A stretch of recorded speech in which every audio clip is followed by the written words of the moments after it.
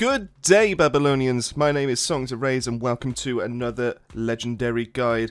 I'm going to be guiding you through the gun that is known as the Master Tool today, and what makes this special is the Tier 3 mod called Dome of Protection. Now, every time you get a killing shot with this gun, you summon a bullet-stopping dome for 5 seconds, and this refreshes every 5 seconds, so in theory you can actually keep this dome just constantly moving around you, and the dome spawns on top of you, so it gives you a little bit of protection against bullet-type enemies. Now, unfortunately, what I did find is that it did absolutely nothing to the beast enemies, so this is purely for missions like Frontline, where you're just going to be facing a lot of bullets that are going to be getting incoming fire that are going to be coming your way. It does absolutely nothing to ranged abilities.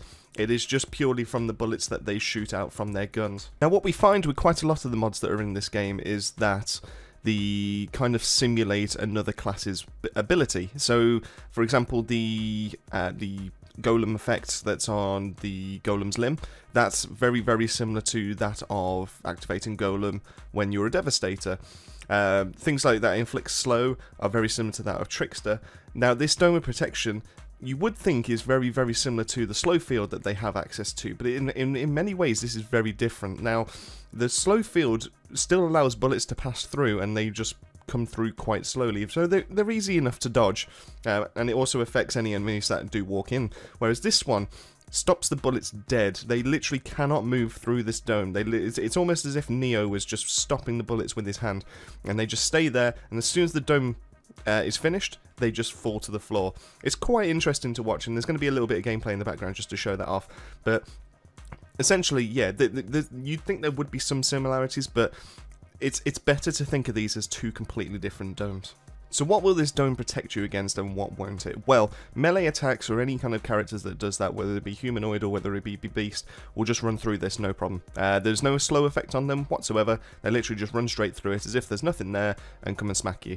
Anything that's ability based, so charge up times like mortar shells or the broodmother's kind of abilities that do range, those still go through just fine. It doesn't stop anything to do with that. The shotgunners and the riflemen that come as humanoid kind of things, those shooting, including snipers as well, as far as I can tell, the bullets will stop dead when it hits the dome.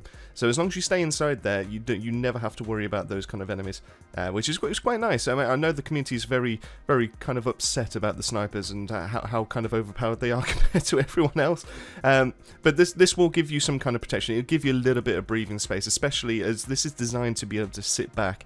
So you shouldn't be facing any kind of like melee characters or anything at the range that you should be intending to use this. Now, I've paired this with Embalmer's Rage because the crit multiplier that's on this gun of 250% is quite high, and the fact that this can be spammed quite massively for having a 500 rounds per minute and being an assault rifle means you've got a lot of ammo. You've got the crit multiplier that's there, that it pushes this to extremes, and just getting the kill will obviously then give you the dome, and then give you, for the same amount of time, it will also then give you crits as well. And I think that was a nice little pairing, and it kind of shows that in the gameplay as to in other gameplays where I've struggled with other guns, this one just seemed to go through nice and easy. I normally struggle when it comes to Moloch. I absolutely hate doing Frontline just purely for the boss, and he just really winds me up.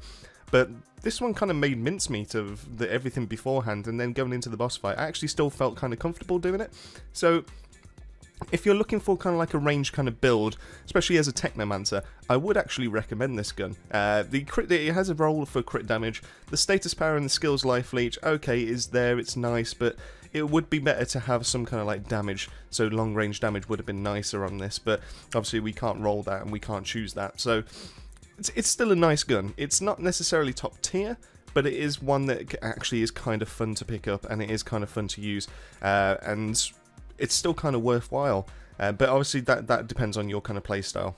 This gun comes with a magazine of 15 as standard. Now, I would recommend, if you were going to use this kind of gun, you would want to be doing a firepower kind of base build, and you would then want to have the extra 50% magazine on classes that actually have that capstone. Pushing this up to 23 if I remember right, so it does actually go a little bit over 50%, which is quite nice, but putting it up to 23 is a godsend. The 15, you go through that so quickly. Now, magazine kind of refilling perks, those are very much needed. You don't really want to be reloading this gun, otherwise you will be reloading this a lot due to its low clip size. So I did find that my blighted rounds build for this were actually kind of benefited, and it was quite nice. I am half tempted to take this into a CT15 because of how impressed I was with the testing. Now I might see how far I can actually get with this. I think it's worth a go. Obviously the damage is definitely not as much as the Earthbound burst rifle, and obviously doesn't have the crit multiplier and the crit damage and all those are nice rolls, but I do think it could be interesting to test it out just to give it a quick go. I do think you would probably get quite far with the challenge tiers if you had a build dedicated to kind of like mid to long range with this, but anything that's like a trickster or anything like that, or a devastator, I don't think you're going to benefit from this in whatsoever.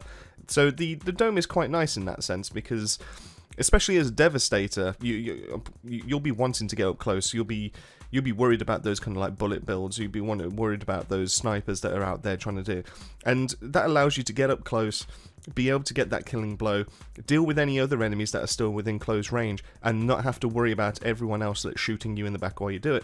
Same with the trickster, but in another way, that you've got the dome, you've got the slow dome, and then you can proc this as well, just in the downtime.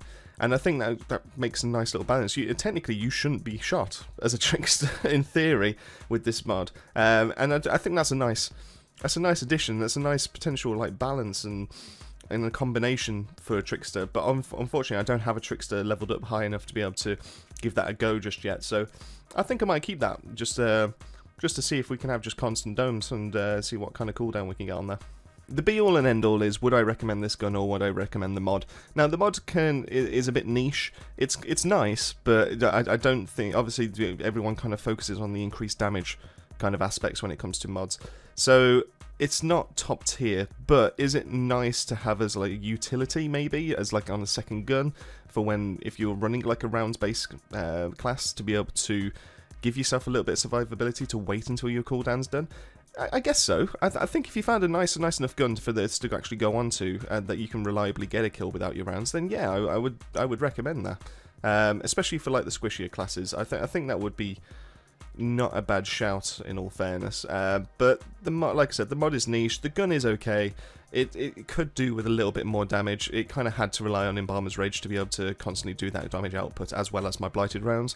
So by itself, it's not amazing, but I would recommend this to you to give it a go. I think this is a personal preference kind of thing, depending on if you like semi-autos or if you prefer full auto kind of guns. Like I said, the mod's slightly better than the gun, I do feel, just because it only had one good roll out of the 3 that it could have had, and the other 2 are just kind of like negligible, really. So yeah, take the mod off, have a bit of a play around, see if you can find some nice combos that will go with this, and see if there's any other classes that can benefit from this. And that is it, Babylonians. I hope you've enjoyed. I hope you've learned something useful from the gameplay that's in the background. If you did, please drop us a like and subscribe. We'd greatly appreciate it. The channel is starting to grow, and only 10% of you are currently subbed, so it would mean the world to me if you could actually drop that. In which case, I'll see you on the next one. Keep yourself well, keep yourself safe.